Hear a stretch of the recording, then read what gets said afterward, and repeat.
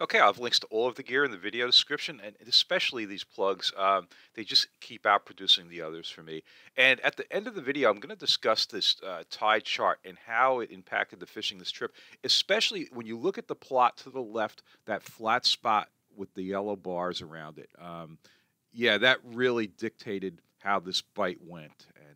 And as always, if you like this video, please hit the like button. And if you're not a subscriber and you like this content, please subscribe. All right, this is Southwest Florida, and I've got a windy morning, and it's been cold 3 days in a row. Water temperature 61.6 degrees. You see that cooler up on the front of the kayak. I was actually going to go sheepshead fishing because it had been so cold, and even looking at the tide chart, I knew I wanted to get out ahead of that flat spot on the curve that we'll talk about. But before I went to the sheepshead spot, looking basically for some shelter, I couldn't resist making some casts across this. I'd never fished this before. It looked good. And I also had this, I kind of had like a breeze behind me. I could have a pretty nice little drift along here. So you know what? With this plug, you can cast it a mile. I figured, let me just kind of fan cast this and cover this water and just see if I would raise anything. And I wasn't too optimistic, especially for snook, because the water's cold. But hey, this is going to end up working out really, really well. And this plug is a Rebel jumping minnow. Yeah, I used the Spook Junior, the Super Spook, and this has just been out producing it for me, so I'm staying with it. And looking at that rod action, boy, I want to slow it down. It looks like I'm working it too fast, but I'm looking at the plug as it's coming in, and the plug looks great.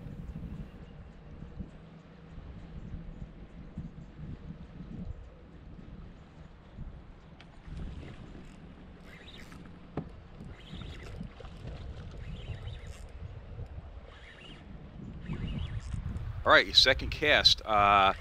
So this is a decent red, but more importantly, what it's going to do is it's going to cause me to go back up and make this drift again. And, I've only been doing this kind of fishing like 6 weeks at this point. So the next one's going to be a personal best. And it's a real nice one. I hope to beat that sometime soon. But yeah, this is the fish that got me to keep making some more drifts over this. And boy, it's really going to pay off.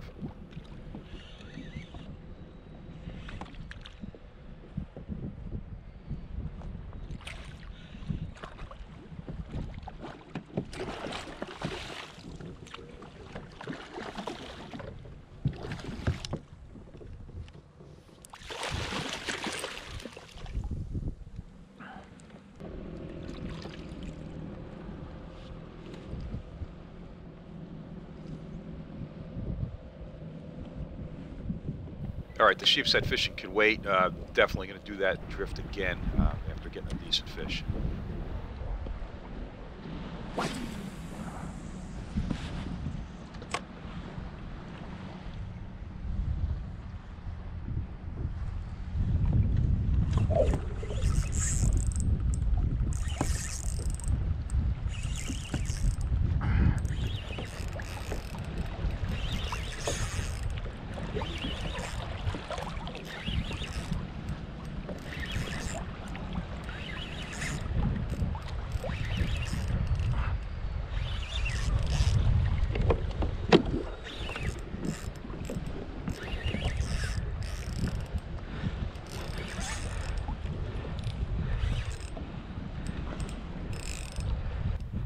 All right, you can see I'm pedaling lightly. I'm in reverse. I'm trying to keep that fish from pulling me into the area where I've been hooking up. I don't want to spook whatever else is in there.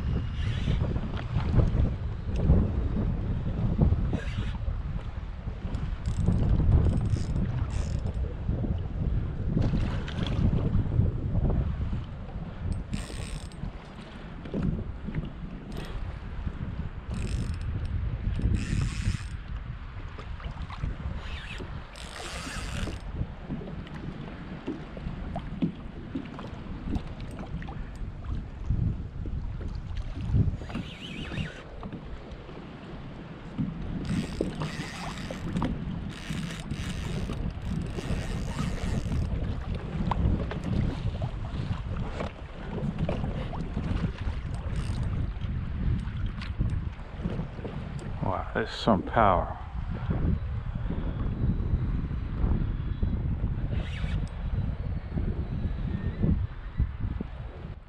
All right, the hooks that come with this plug are really bad. Luckily, I've changed them. I've got VMC #1 hooks, model 9626 on those hooks.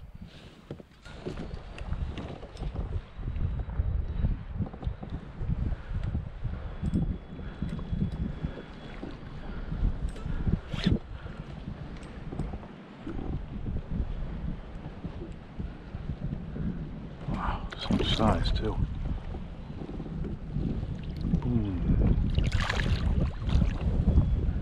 Yeah, it looks like a personal best for me.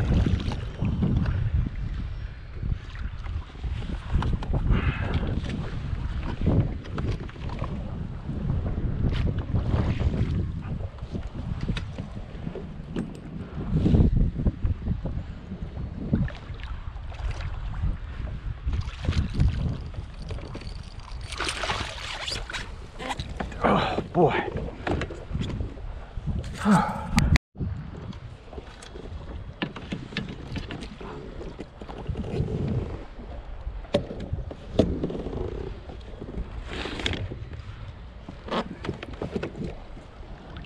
Damn, that's a heavy one. Oh yeah.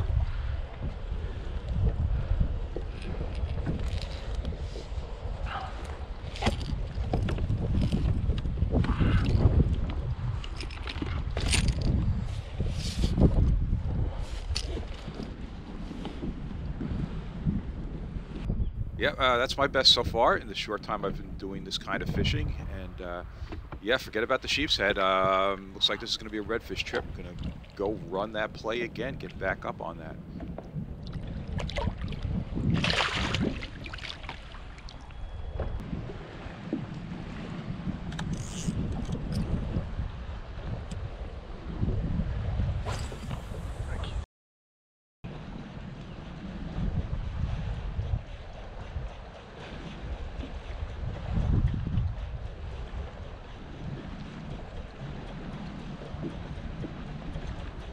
Man, that's a big one. Come on.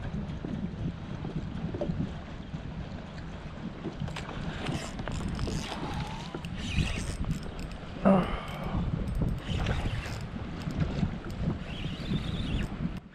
All right, even with that glare, I've got good polarized glasses, salt lifes. I can see that fish coming.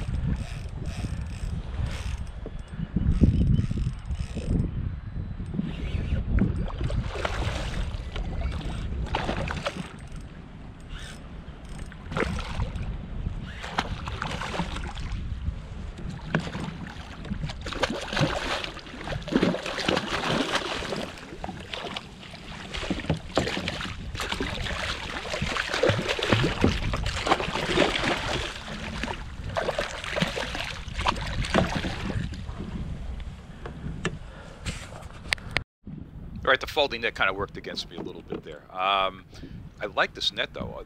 First of all, the rubber net's much better on the fish, doesn't take the slime coat off, and you tend not to get the hooks caught in them. So this is a good net. I just need to be a little careful about the whole folding aspect of it. Oh.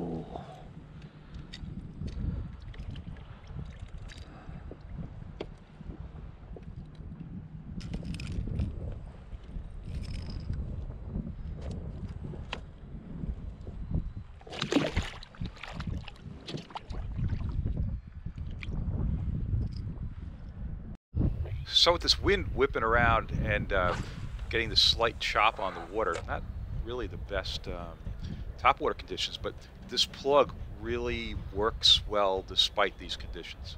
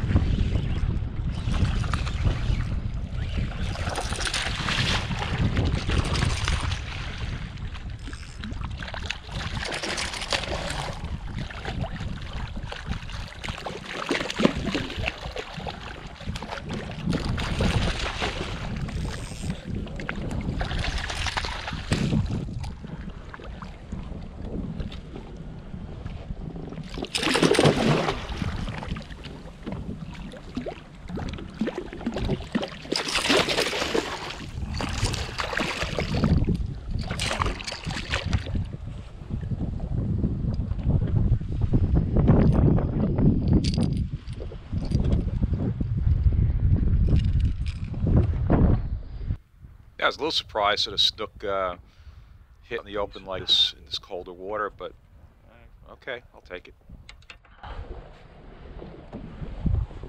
I pinched the barbs down on these hooks, so they should come out of the fish easier.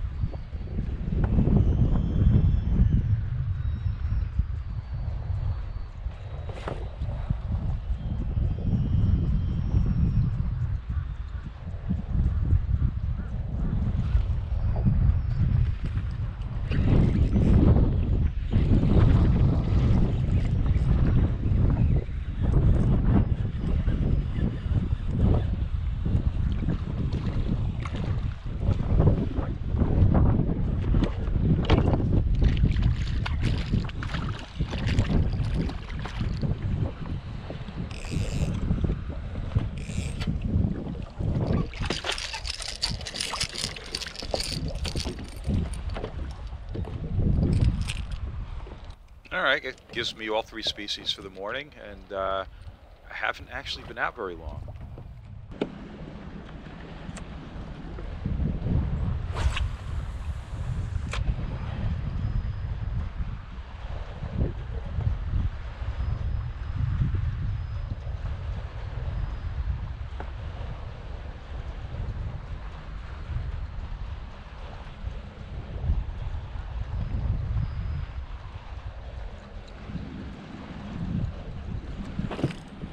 Come on.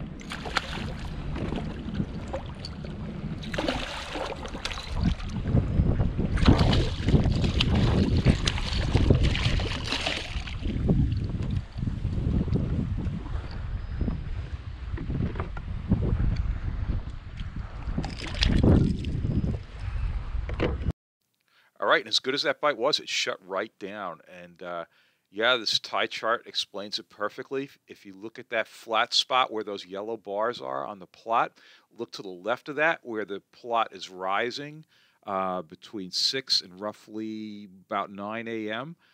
That's when I was catching fish. That was actually, I was out there, it was about like 7:15 to 8:45, something like that.